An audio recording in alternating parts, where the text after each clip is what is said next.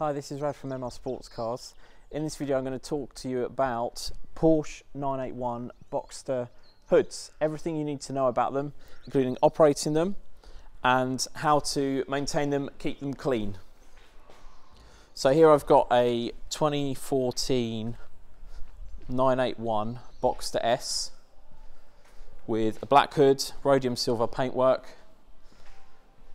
I'll show you how to use it. So first of all, I'll show you inside the car how to use it. So the usual way you'd expect to use a hood. So you'd first of all need to put the key in the ignition,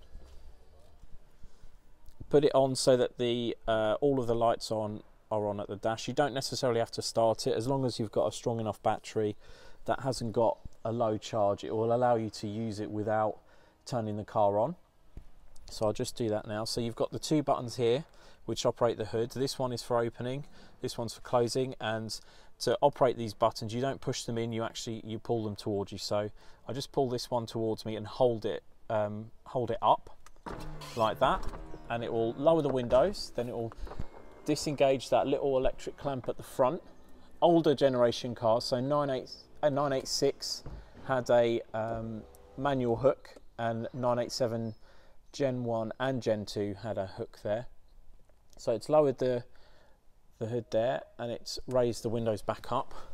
So that's it fully open, and it should sit nice and flat, relatively flush with that edge there, and these should have folded back down as well.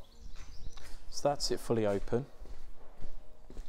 And then to close it, you repeat the same exercise but with this button. So you hold this button up, again it drops the windows, opens up those flaps, and it brings it forward, and that clip should meet its socket there. And then the last step is those windows raise on both sides. So that's how you operate it normally using the controls in the car, and that can be operated, I believe it's up to 50 kilometers an hour, so it's around mid 30 miles an hour on the move, and that's up and down. So it's a very, very versatile system. It takes under 20 seconds to raise and lower. I think it's around 14 actually. It's a very quick system, and makes it really usable to have the roof down and then all of a sudden you get cold or the rain starts, which is quite common here in the UK. You can raise it and not have to stop at the side of the road. You can just slow down to around 30 and operate the hood with those buttons I've just shown you. The other way you can operate it in the UK, and I'm not sure if this is the same for other countries as well. The US maybe this isn't enabled on these cars.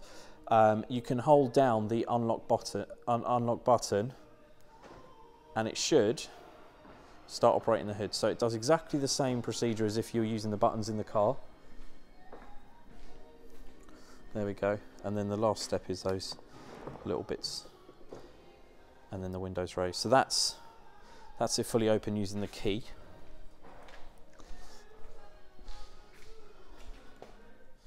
And then to close it, I won't close it all the way because I'm now going to show you how to sort of look around the edges to make sure that there's no debris in the drainage holes. So to lock it, it's the same procedure. You hold down the lock button, but I'm going to stop it.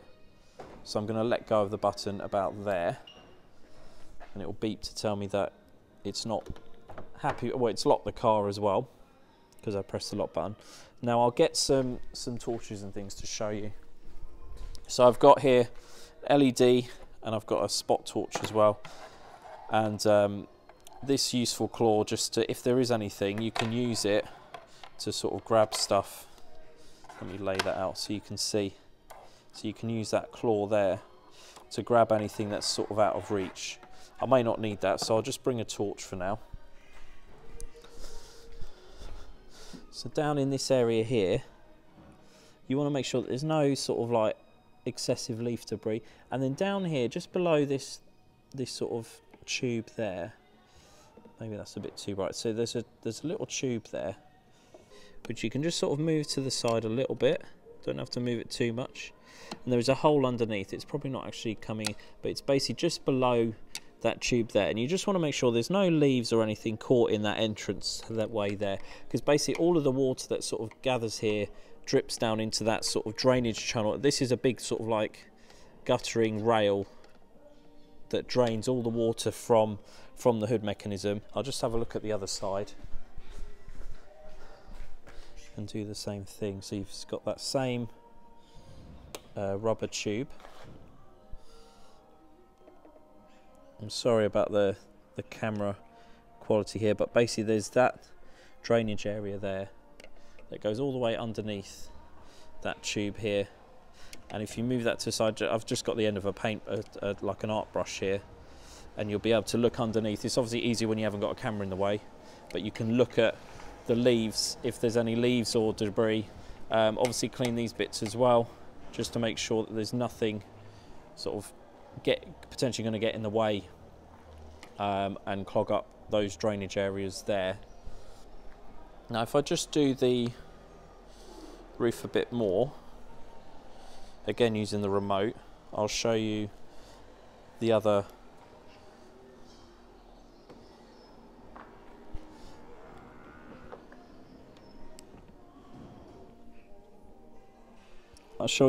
side of it. So from this section here,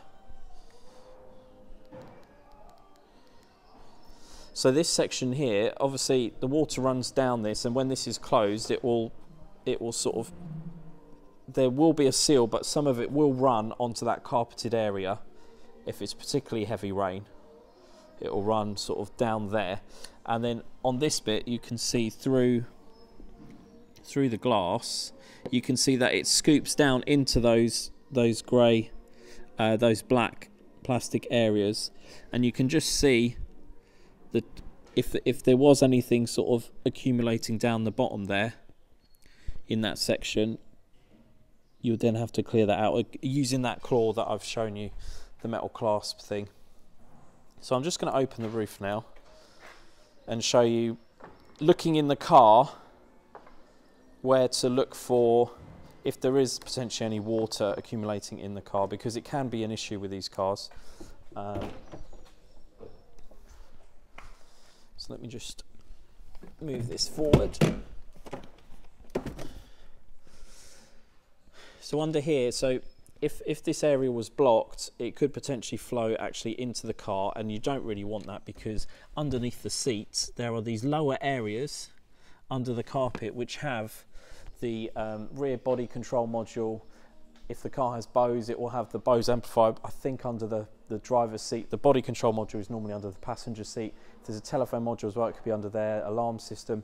So basically, if you get water into the lowest part of the car, which unfortunately is where water would flow if it does get in the car, then it can start making the car doing all sorts of funny things. The alarm going off randomly in the night, even the hood opening while it's raining because water's pouring in and short-circuiting that whole control system.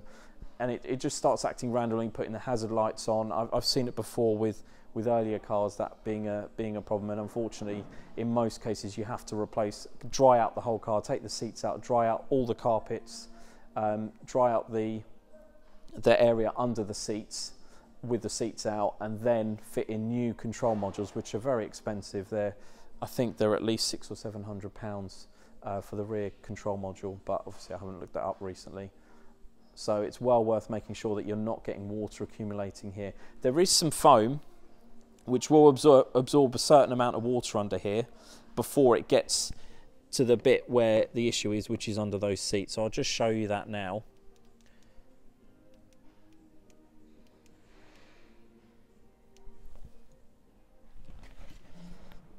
So what you need to do, on the 911s there's a break here, but on these the carpet is actually higher up, but you can still pull. There's a split here, and you can sort of pull it forward. You can just reach your hand round and feel if there's any wetness at all in that area, then you know that it could be running down the side of the car and down along these side bits here, underneath the seat belt, and down into that area. So this foam here should be free from dampness, but that's something to check if you're looking to buy a car. And then to push it back, it does mold back into place quite well. Obviously you have to manipulate it a little bit, Just give it a tap just to make sure it's returned to its shape. So that's on the passenger side, and I'll show you on the driver's side as well.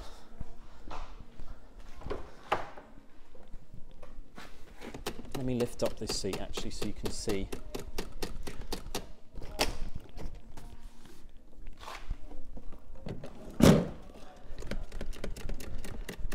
The bit over. So under here, you've got like a hollow underneath the seats. This car doesn't have Bose, so it may not have, oh, it does have a separate amplifier though, so it's got an amplifier in there, so that you wouldn't want that to get filled with water. All that wiring that goes to the seats to also be submerged in water, so it's well worth checking this. And most warranties will not cover for water ingress. So again, just put your hands in that back area there and just feel underneath along here for any water. This car's absolutely perfect, absolutely dry as you'd expect. It's the first thing I do when I go to buy these cars is check, well, one of the first things I do is check under these carpets to make sure that there is no water.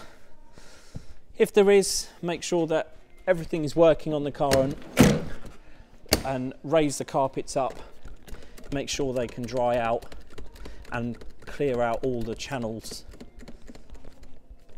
that are in the boot area, which I've already shown you,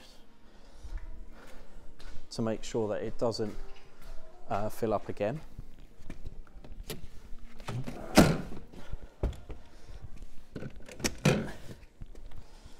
So there is all the bits in terms of maintenance and checking whether a hood is in a good state and working as it should. I'll just raise it up with the key. So you hold the button down and you'll see that red light flashing at the front if it is working. You also see the one just above the hazard lights, hazard warning lights on the dash also flashing to say it's got the signal. So there's the car fully, the hood fully engaged. And then the other thing I was going to talk about quickly was the maintenance of these hoods. So I personally use a great kit actually by Autoglym. I haven't got the sponge here actually. Convertible soft top clean and protect. So it has, let me grab the sponge as well so I can show you that. Okay, so this is the set. So it has 2 sprays in it, and it has this sponge here. And what you do, it's got all the instructions on the pack. I think it's about £24 or something, but it does last, I would say, at least 2 or 3 applications. So it has a spray, a soap. So what you'd first do is get the hoods nice and wet with a hose. You can pressure wash it as well, but I'd not recommend using a pressure washer too much, just in case you, in fact, inadvertently flood out the interior. But what I would say is just get the whole thing wet with a hose, so that it goes sort of like a more glossy black. So you know you've covered the whole thing. If it's already got a hood protector on it, it will bead quite a lot, and that's fine. Once it's fully wet, either beaded or not, you then spray it with this, lightly spray the whole thing, and you'll see the sort of water start to absorb even more into the hood with this spray. And then leave it for about 20-30 seconds, and then agitate it with this one. And you just literally do little circular motions just to make it froth up, and you'll see the hood actually going white with all the soap bubbles. So you do that so you've covered the whole of the hood, all the way at the back. Try and avoid the glass. Don't spray the glass or the windows or the rest of the car with this stuff. It won't damage it, but it's just really designed for that material. Then you rinse it out until the water basically doesn't froth up anymore, doesn't soap up, and you just leave it to sort of, as long as it's out of the sun, you just leave it to settle and leave the water to sort of drain away a little bit. And then you take the other spray in this kit, which is the soft top protector, and you spray a fine mist over the whole hood, and you just leave it to dry up, the hood up, with this sort of setting while the water is being removed. So having it wet and spraying that means that you get an even coat of protector on the whole hood. And then once that's all dry and it's all set, when you pour water on this hood, it should sort of bead nicely and sort of just run off rather than absorb into the fabric. And that's then a hood protecting. I'd recommend doing that twice a year. So basically before the end of the year, sort of like autumn time, properly clean it out, get into these crevices here with that sponge to make sure that there's no sort of like green fungus build up, algae build up, nothing around these areas here. These rubbers haven't got like little mushrooms of fungus. And then clean it all out, treat it, and it should remain sort of protected all winter. Obviously, if you get any bird poos on this, clean it with a damp cloth sort of as soon as you can. And then in the spring, also do the same, using that same kit. And the hood should be, that's all the maintenance you'll need to do for the hood. So cleaning it and also making sure all of those drain areas that I showed you in that section there and down the sides are all clear. And just every once in a while, just putting your hands behind the seats just to make sure it's all dry. Because if you do get some water there, it's not the end of the world, but as long as you catch it soon enough, then it won't cause any damage and you'll be able to dry it out and make sure all the drainage holes in the back of the car are all clear, so it will not carry on building up water and potentially damaging the electronics on the car. So that's all I wanted to talk about in terms of hood maintenance on a 981 Boxster. So this applies to the Boxster 2.7 and as well as the 3.4. So the S models, it applies to the GTS as well. So any car that has that hood mechanism, the Spider would be slightly different in terms of how you operate the hood, but the drainage holes should be in the same place as well, I think. So I hope you've enjoyed the video, and please don't hesitate to comment below if you want to know anything else about maintaining a hood on a 981 Boxster. Thanks for watching.